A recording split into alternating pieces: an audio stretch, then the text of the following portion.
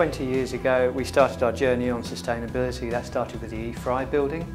At the time that made the architectural journals, where the front page was Elizabeth Fry, the most efficient building ever.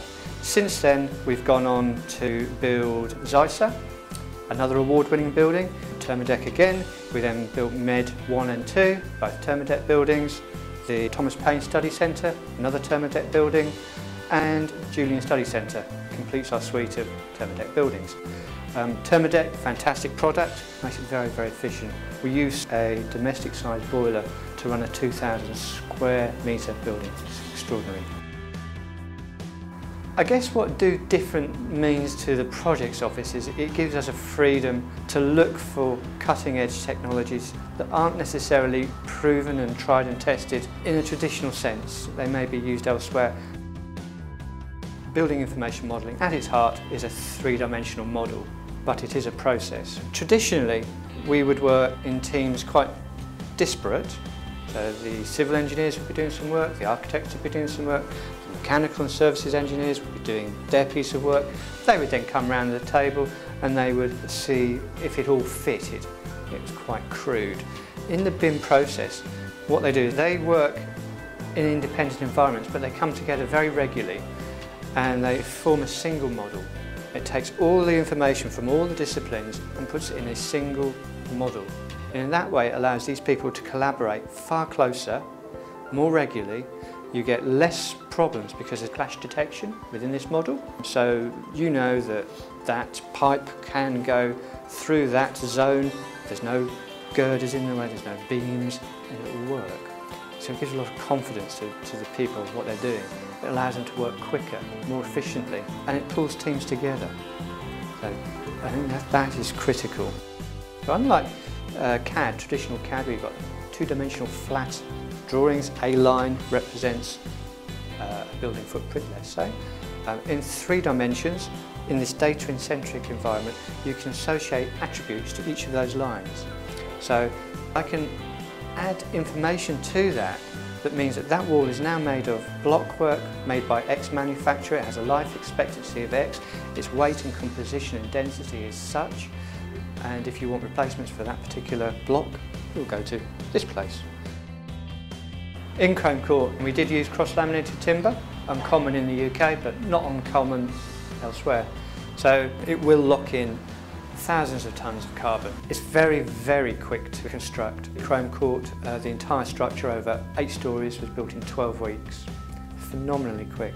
And it arrives on site in huge packs and goes up like Lego almost. It's very quiet. The whole structure was put up by one team of men, one chap driving the crane and 2 or 3 chaps on the ground fixing those panels in position. It's frighteningly quick. Every contractor we now engage with loves the material. It's clean, it's green, it's quick and it's very safe.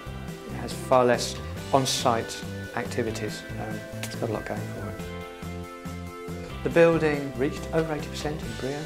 It's a very, very good building, extremely airtight.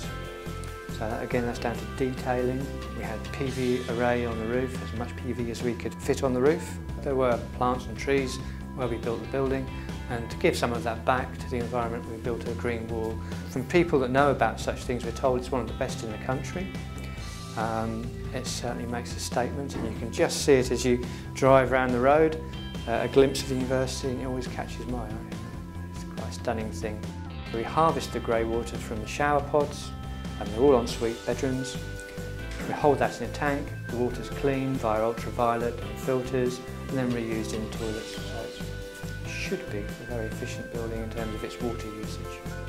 One of the nice features of the building is a panel within each of the kitchen units, and this shows you data on your energy consumption and compares it with the energy consumption of the best performing flat in the building and the worst performing flat in the building. So you have an idea of how you're doing in terms of energy consumption.